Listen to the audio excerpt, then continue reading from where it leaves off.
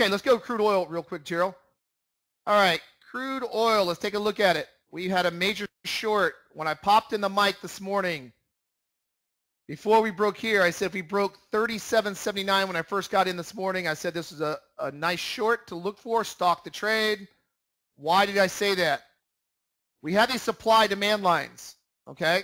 Old supply becomes new demand, old demand becomes new supply, okay? Supply, demand, I keep telling traders over and over, and market profile, they are both timeless. They've been working since the beginning of time because it's all order flow. Market profile is order flow, supply and demand lines are order flow.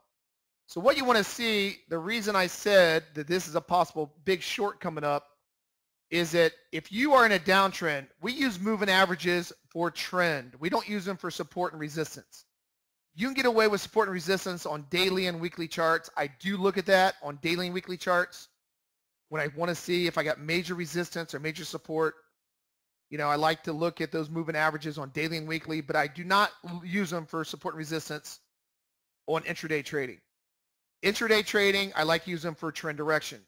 So I got 3 moving averages, my longer term, intermediate, and shorter term. If they're all below each other, large, intermediate below large, small below intermediate, you're in a hard downtrend. I mean, you're just in a hard downtrend. If you take any longs, you deserve to lose ticks. You deserve to lose to your trading opponent. No doubt about it. You're counter trend trading the market, give your ticks and hand it to your neighbor because you're trading against the trend. So if the trend's down, what we want to do is, since we have these dynamic support and resistance levels, right? We got supply and demand lines. The reason I said this is looking for stalking for a short is because I want to see the market get rejected. I want to see it come up. Oops. I want to see it come up. I mean, as we move down, sorry, we're moving down this morning, all morning. I want to see it move down. Let me get a larger arrow here so you can see it. So I want to see the market cross down here and start moving below these demand lines. Old demand becomes new supply. So if I break through here, it becomes new supply. If I break through here, it becomes new supply. If I break through here, it becomes new supply. Old demand becomes new supply. Never forget that. But what I want to see is I want to see speed bars come through these levels to show me that there's major selling, which they all did, less than 2 candle close, right? Showing their speed in the market. But more importantly, what I want to see counter trend traders come to the market. And I keep telling this to my members that are inside and outside this room. When I was at the Las Vegas trade show a couple years ago as a guest speaker, almost all the traders I talked to were counter trend traders. They use stochastics, divergence, they use the MAC, and they're trying to buy the low, sell the high, or sell the high, buy the low. To be competent trading and to be with the algorithms and to be with the professional traders, you need to look to sell low, buy lower. You need to buy high, sell higher. That's how I educate traders. Buy high, sell higher. Short low, short lower. Sell new lows, buy new highs. And traders do not get that. Almost 90% to 95% of all those 6,000 plus traders and a lot of people that I talk to, the majority try to buy the low, sell the high. It's almost impossible because the market doesn't leave its footprint on buying the low, selling the high. It's impossible trying to call tops and bottoms, not unless you're in a flat market and then you can trade market profile on the outer edges. That's the only way that I know that's worked for 35 years where you can buy and sell the high and low is in a flat market, sell the outer edge of market profile. But if you're in a trend market like this and you're moving down, you want to see counter trend traders here pop in the market. Please bounce off my demand line. Please, you're begging them to. Let's catch these wrongly positioned traders, these novice traders. All right, let's catch these novice traders right here at this rejected level here too. Those are novice traders going against trend. And that's pretty much the public. And this was 6,000 traders around the entire world that go to Las Vegas for these trade shows. And I talked to a lot of them. I had dinner with a lot of them, had some martinis with a lot of them, and they all counter trend trade the market. Predominantly 90% all counter trend trade. And that's why you need to be educated about this. If you're in a downtrend, we're not trying to buy demand lines. We want the market to come down and bounce off a demand line. bounce off a demand line. Why? Because once it bounces off that demand line, that's called a rejected area. Now you just caught wrongly positioned traders. Now you caught the average Joe that just opened a trading account or just opened they think day trading's easy, and let's go in here and let's day trade the market and make lots of money. Well, the market doesn't have feelings. It doesn't care if it gives you all the ticks or it gives Goldman Sachs all the ticks from their Delta algorithm. It doesn't matter. It doesn't have it's not biased towards you or me or anybody else.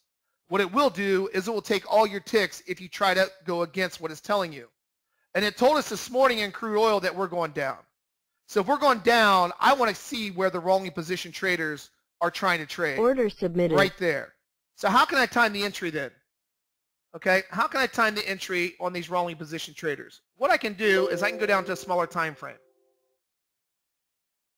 I can go down to a smaller time frame and find rejected areas. Now this is my 3 sim Renko that we have, a Renko bar.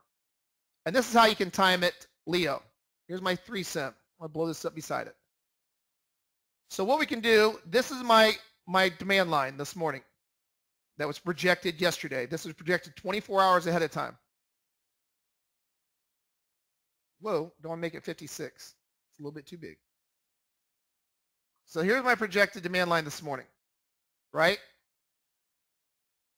So what I want to do is how I can time the trade is you can actually go in, and I was telling traders this morning in the room, if you don't want to use candles, you can go to data and go to open, high, low, close, or open versus close, either one, and look for the 2 candle close below to look for a breakdown. So it told me that rejected level here, and this is how I stock on the trade this morning. Order that filled. Rejected level there, it told me that's a good pivot level to trade off of because that's a demand line from yesterday. I had speed bars that start coming through. But look what happened on my small time frame. I wanted 2 close below to get me going. Now this is a 3 sim. If you want a larger time frame, which a lot of traders use, so you don't get shaken out of trades, you use a 5 sim. It's the same technique though. There's your rejected level, Leo. There's your rejected level off the 9 sim, Renko, and off the 5 sim. See where it rejects right there, Leo? So you're looking at the larger time frames to find where supply and demand is in market profile, but you can check down to a smaller time frame for your entry.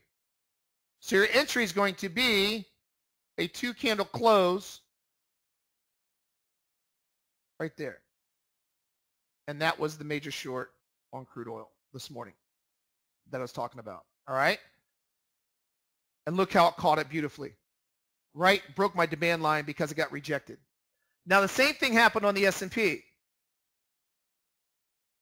So if I go to the S&P this morning,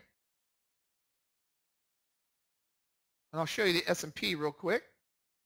We had another short, and I'm going to show you how you look at rejected trades. 1390. So the S&P had the same thing. Here was my demand line. Now watch. Look how it bounces. Bounce. Bounce. These are rejected levels. These are the novice traders. These are the counter trend traders. Right there. So this is called what's called a rejected demand level against trend. It's rejected.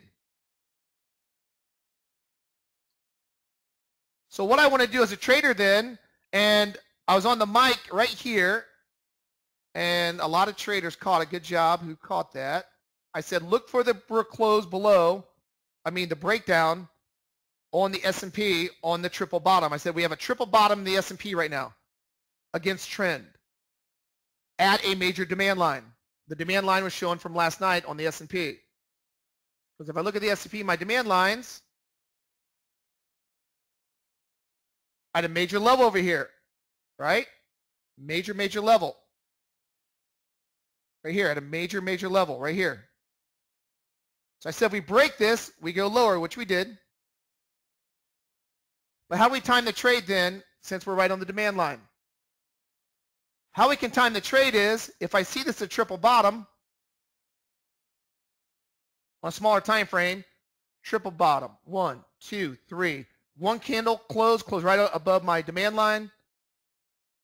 Right there's your entry. 2 candle close. And look at this S&P trade. Beautiful trade to the downside. Okay?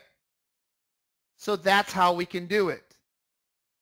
We can use our larger time frames to find the supply demand lines, but I can check down. It doesn't matter what time frame you use. You can use a 5. This is a 5. I can check down to a 4. Let's take a look at a 4, what it looked like on an entry technique. The smaller time frame you go for your entry technique, the smaller the stop. It's still the same. 1, 2, 3 level rejection. There's your entry. You see that, Leo, how that works? So the larger time frame, the 9 sim rank on my 5 sim, projected my supply and demand lines. But what I can do is I can use the open versus close. If you don't want to look at candles, I can look at the open versus close, and I wait for a 2 candle close below, meaning a 2 close below, and that's my entry. So you know the exact bar to trigger you in. If I want to go smaller, 3 sim gives me around 11 tick average stop, sometimes 10 ticks. 3 sim, let's look at the break in the demand line. Watch.